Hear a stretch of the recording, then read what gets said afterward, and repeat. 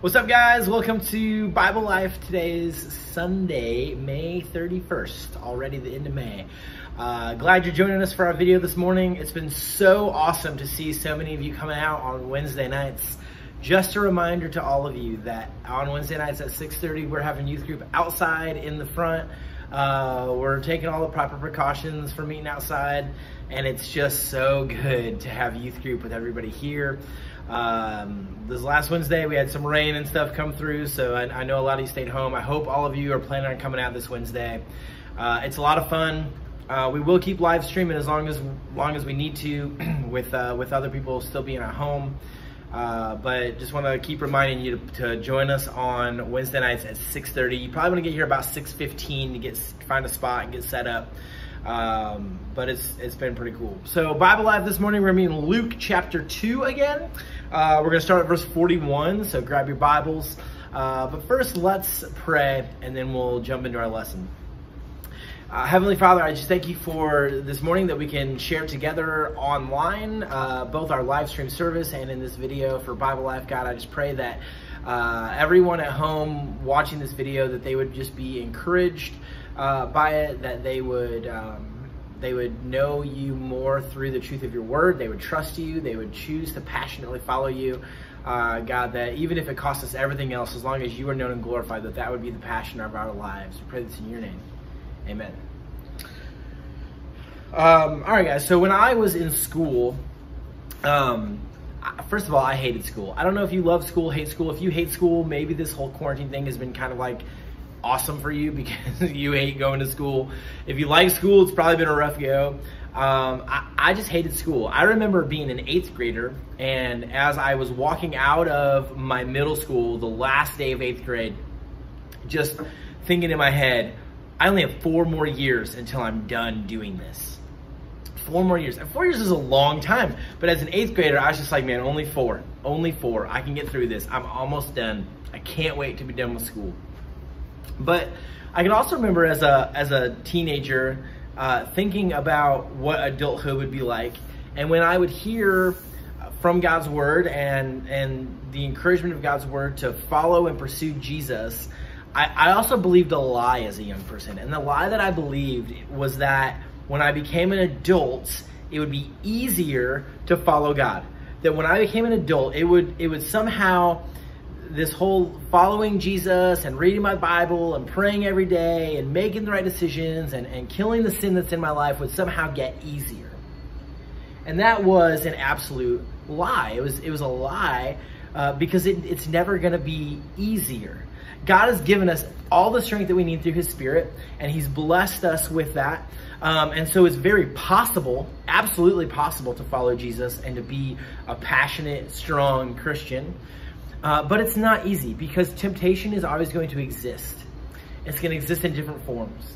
So as you sit at home right now as a middle school or high school student, don't believe this lie that it's cool now because I'm young and I can do what I want.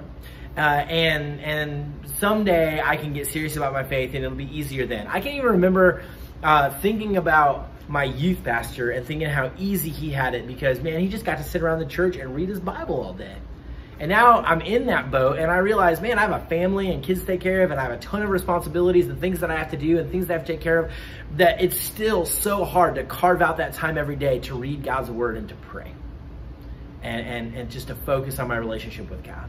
So hard to carve that time out. It's still a struggle. It's still not easy. So being young doesn't somehow make you less equipped to be a believer, less equipped to follow and pursue God. It's always going to be a challenge, but it's always going to be worth it every bit of the way. So let's read about Jesus as a young boy, because we get this story about Jesus when he was young at the temple and what happened. The Bible tells us a little bit more about being young when we get to the book of 1 Timothy. We're going to talk about that. But here's the thing.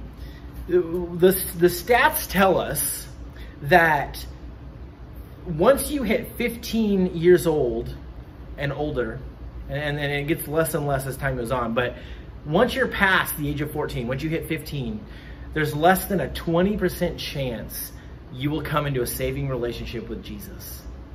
That over 80% of Christians become a Christian before the age of 15. That is an astounding stat. That's an astounding thing to think about. That as the devil tries to lie to young people to say, you can do this later. You'll have time. You have time. First of all, it's a lie because we're not promised time, right? Like, we're all old enough to understand that life is not guaranteed for anyone, young or old. Tomorrow is never guaranteed. And secondly, it's a lie because the devil wants you to believe that being a Christian is important, yeah, but maybe later. You can focus on you now. You can do you, and you can focus on God later on. And that's a lie. And the stats tell us that's a lie because over 80% of us believers became a Christian before the age of 15. That's astounding. All right, let's read from God's word. Luke chapter 2, verse 41. We're going to go down through verse 52. Every year, Jesus' parents went to Jerusalem for the festival of the Passover. When he was 12 years old, they went up to the festival according to the custom. After the festival was over, while his parents were returning home, the boy Jesus stayed behind in Jerusalem, but they were unaware of it. That's kind of crazy, but you got to remember, like, families traveled in big groups of family or groups of people. They obviously trusted Jesus, and he was, a young man at this point, and somehow they leave him behind. They've left the city and don't realize that their son is not with them. Not like the Parent of the Year award for Mary and Joseph in this. Verse 45 says, when they did not find him, they went back to Jerusalem to look for him. After 3 days, they found him. So 3 days go by. This is blowing my mind. 3 days go by. They finally find Jesus. When they find him, they went back to Jerusalem to look for. When they did not find him, they went to Jerusalem to look for him. After 3 days, they found him in the temple courts, sitting among the teachers, listening to them and asking them questions. Everyone who heard him was amazed at his understanding and his answers. When his parents saw him, they were astonished. His mother said to him, "Son, why have you treated us like this? Your father and I have been anxiously searching for you." "Why were you searching for me?" he asked. "Didn't you know that I had to be in my father's house?" But they did not understand what he was saying to them. And then he went down to Nazareth with them and was obedient to them. But his mother treasured all these things in her heart, and Jesus grew in wisdom and stature and in favor and in favor with God and man. So Jesus is a young dude. He gets left behind by his family. They don't realize he's gone. They finally do. They go back. They search for him for 3 whole days, and they find him. And where do they find him? Not out like causing trouble or having a good time, but in church, listening to the teaching of the Bible and answering questions and just astonishing these adults with his knowledge. And I know you're thinking, well, Jesus is God. Of course he can do this. But you have to remember, Jesus chose to set aside his godliness and become man so that he could live a life where he could empathize and understand what it is we go through and what we do. And as a young man, he was passionate about serving the Lord. Jesus' ministry started when he was about 30 years old. When you read the Gospels and you read through all the miracles and stuff he's doing, the first miracle we ever recorded is the water into wine. When you read those things, yeah, he's an adult. He's 30 years old. And sometimes we get tricked into believing, well, Jesus just did his thing and then he got serious then, so that's what I'm going to do. That's not the truth at all. Jesus, from the time he could comprehend as a young person, he sought to learn and honor God, to learn the scriptures, to honor God with his life, with his knowledge, and with the things that he did. See, Jesus understood even as a young person, he had a calling as a human being created by God to glorify God. So we have this example of Jesus. Your spiritual concern should be for today. Your spiritual concern should be for today and not for a later time. You need to be concerned about your walk today. Are you honoring God today? Do you know Jesus personally today? Is that a reality for you? Are you reading the scriptures and learning them and putting them in your heart? Are you praying? Are you treating people the way that God would have you treat them? Are you praying for others? Are you looking for opportunities to share the gospel? See, those are the things of today that mark someone who trusts God and is pursuing his ways. Secondly, you don't let anything become a roadblock between you and your faith. Don't let anything become a roadblock between you and your faith. See, Jesus, he's almost like he had tunnel vision. He knew he needed to be in church learning about God, and so much so that his family leaves, and he's just like, I need to do this, and his family's gone, and it creates this situation, right? He almost had tunnel vision of, I'm going to focus on God first and foremost, and that's all that I can see, and everything that I do is surrounded by honoring God. Don't let anything in your life stand in the way of you becoming the follower of God that you need to be. See, Jesus, he had the right perspective, and he lives this life that he lives to give us an example of what our perspective should be like. But there are roadblocks that come along, aren't there? There's sin that we just can't seem to shake because we're weak and we give in. There's emotions that play into it, and sometimes our emotions get the best of us and we just act the way that we're not supposed to act. There's just the struggle and reality of it's difficult to live in this world and to face the fears of this world and to just always make the right choice to follow God, because it's not always the easy choice. Rarely is it the easy choice. But see, Jesus shows us that we shouldn't allow anything to become a roadblock that stands between us and our relationship with God and growing in it and honoring and glorifying him every single day. Satan's attempt to derail you in this and to put those roadblocks up in your life looks like this. He puts things into your life every day that try to trip you up. There's temptations to sin. And we might be strong against those things, but Satan, he's persistent, and he'll try and wear you down.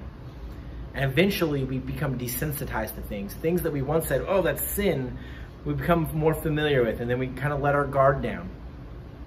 When I worked at the auto dealership that I worked at, the Chevrolet dealership, man, even the first dealership I worked at, that was just a rough place. I worked in the service department and the parts department, and so I worked with awesome guys, but guys who didn't really care about, first of all, God or Christianity, and second of all, they didn't care about how they sounded to other people.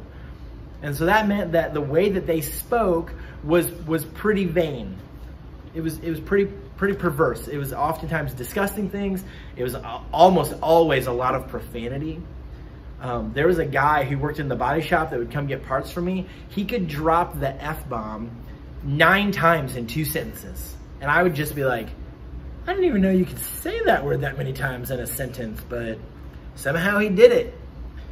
And what I learned in that season of life is that even though I was a believer and I was trying to glorify God and trying to make good decisions, that the more time that I spent listening to that kind of language and that kind of joking, the more desensitized I became to those things, and the further I would take it. Maybe I wasn't dropping the F-bomb 9 times in 2 sentences, but profanity became more of a normal part of my language without me even realizing it. And man, I'd be like, wow, whoa, watch your mouth. And I'd be like, I didn't even realize I was saying something wrong because I'm so used to hearing it all the time. I still struggle today. If I get angry or I'm having a bad moment, it is unfortunately normal because of my experiences and being desensitized for those words to pop into my head. And I have to fight against those things and remember what God's word says about only speaking with a pure mouth and stay away from those things. See, we're all guilty of imperfection, and so imperfection, it can sneak in, it can creep in, it can become part of our lives, and sometimes we don't even realize it's happening. But when we see it, we got to take care of it. We got to kill that sin. That's what the Bible says. And so when I see a struggle with that in my life, to allow it to continue is to allow myself to keep sinning.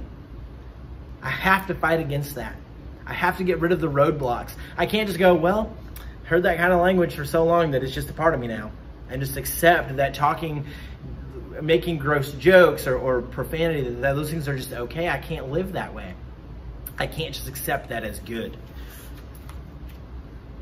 Finally, I just want to leave you with this. God doesn't look down on you because you're young. God doesn't think less of you because you're young, and he doesn't expect less of you because you're young. 1 Timothy 4:12 says, do not let anyone look down on you because you're young, but set an example for the believers in speech, in conduct, in love, in faith, and in purity. This is Paul's instruction to this young man, a teenager, Timothy, that's leading a church. He said, don't let him look down on you because you're young. Instead, really what he's saying is, man, show those old people up. Show them how to live. They think they're better than you just because they're older. And should we respect our elders? Absolutely, in every way. The Bible is clear about that. But that doesn't mean that you're disqualified from faithfulness or from serving or from the work of God. No, it just means you have an opportunity to go, hey, I get that I'm young, but I get it. I get my purpose. I'm going to live it out. And hopefully our youth group will be a group of young people that the church of adults looks at and goes, they're really setting the pace. They're really showing us how to do things, how to live. Man, those youth get it, and I'm encouraged by them. I'm encouraged by them. That's what I pray for our youth group. So Jesus, he was young and he had the right focus. Paul tells Timothy as a young man to have the right focus. Don't let people look down on you, but focus on what matters, and that is your purpose of glorifying God. Let's pray. We'll be done. Jesus, I just thank you again for your word. I thank you that you don't look down on those who are young, but instead you equip the willing, no matter their age. And I just pray that we be a youth group full of students who are willing to follow you and to serve you. God, I just am so honored to just be the youth pastor over these students, and I just pray that you would continue to work in their hearts and their lives, and that as we begin to gather again, as we have on Wednesday nights, we'd be able to continue to encourage one another. God, that you would fight off this coronavirus, that you would end its reign of terror on our world, and allow us to get back to meeting as a church the way that we desire to, the way that you mean for us to. We pray this in your name. Amen. All right, guys, have a good Sunday. We will see you on Wednesday. God bless.